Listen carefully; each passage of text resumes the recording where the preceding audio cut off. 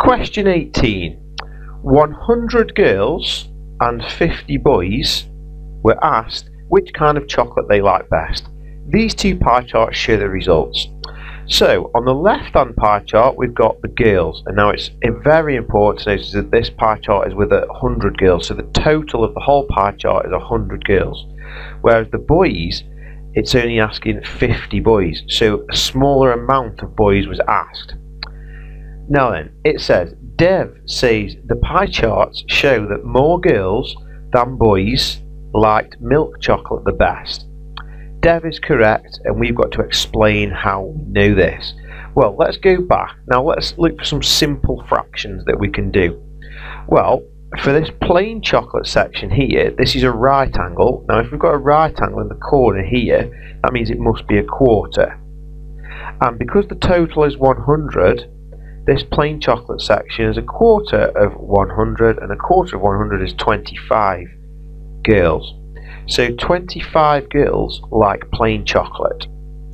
If we go over to the boys, the easiest fraction we've got is this milk chocolate here, which is obviously a half. So this fraction is a half, but don't forget only 50 boys was asked. So it's a half this time of 50 boys. And a half of 50 boys is 25 boys. Now then, at the moment we don't know how many girls like milk chocolate, but what we do know is that this section here, which we've just worked out, is a quarter, and this section is a quarter of 100, which is worth 25 girls, which is what it says there. However, the milk chocolate section on the girls is much bigger than this. So if the milk chocolate section is much bigger and this section is worth 25 girls, this section must be worth more than 25 girls. We don't know how much more because we can't, it's difficult to say exactly, but this quarter is worth 25 and this is bigger than a quarter, so this is bigger than 25. So what this is saying now is that more than 25 girls like milk chocolate, but we've just shown down here that exactly 25 boys like milk chocolate. So the pie chart shows that more girls than boys like milk chocolate the best. Now we've got to explain this.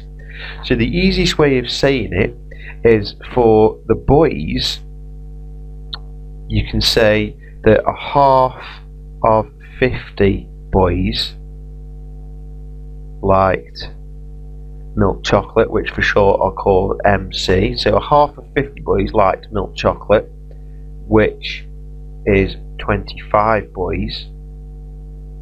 But then you need to say something about the girls. The girls, you can say a quarter of 100 girls liked, let's look back up, so a quarter of 100 girls liked plain chocolate, which we'll call PC, which is 25 girls. And all you need to say then is that the milk chocolate section is bigger than the plain chocolate section, therefore it must be worth more than 25 girls. But the milk chocolate, so MC for short, section is bigger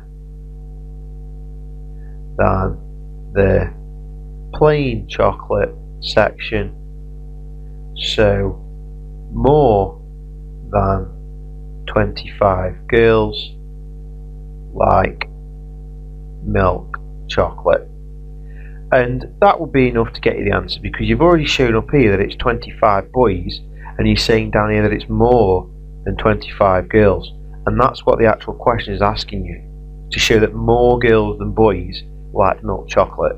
Well, we've said that boys is 25, but we're saying that girls is more than 25. And that is quite a difficult question to explain, but as long as you use the fractions to help, and the simple fractions of a quarter for the girls of 100 and a half for the boys, you can quite easily get some sort of explanation going there. So half of the boys like milk chocolate, which is 25 boys, a quarter of the girls like plain chocolate, which is 25 girls, but the milk chocolate section is bigger than the plain chocolate section, so more than 25 girls like milk chocolate. Always a good idea to be as complete as possible when you're having to do an explain question.